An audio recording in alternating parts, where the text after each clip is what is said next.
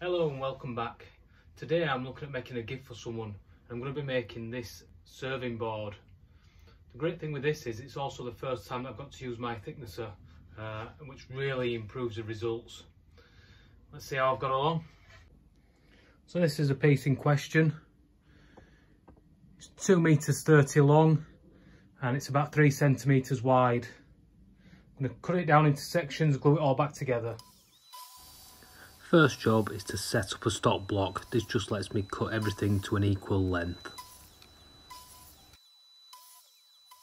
So I've got my homemade clamps here. And all I'm going to do now is glue all my edges up, lay them in the clamp, tighten it up. I'll leave it overnight to set.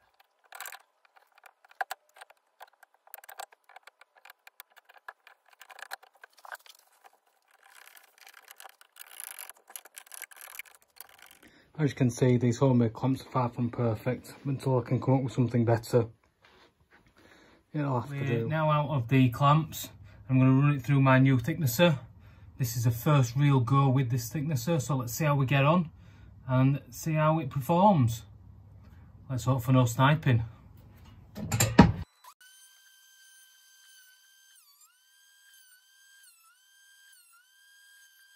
there we go.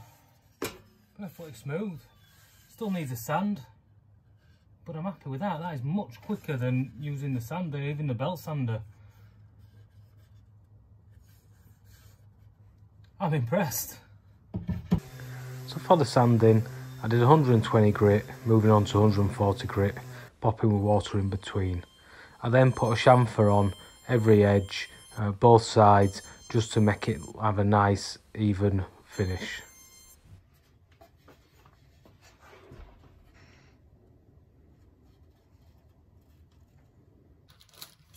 The last bit then, I've just got these feet that I'm going to add on to make sure that I get them in the right place. Just going to get my square and come in a centimetre from each corner.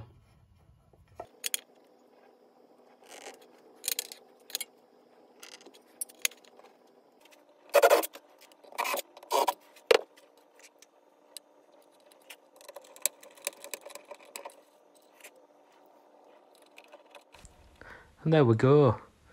Here it is. I've just pictured it with some fruit on. I'll be honest with you, much rather have a selection of meat on there. Much better. Thanks for watching.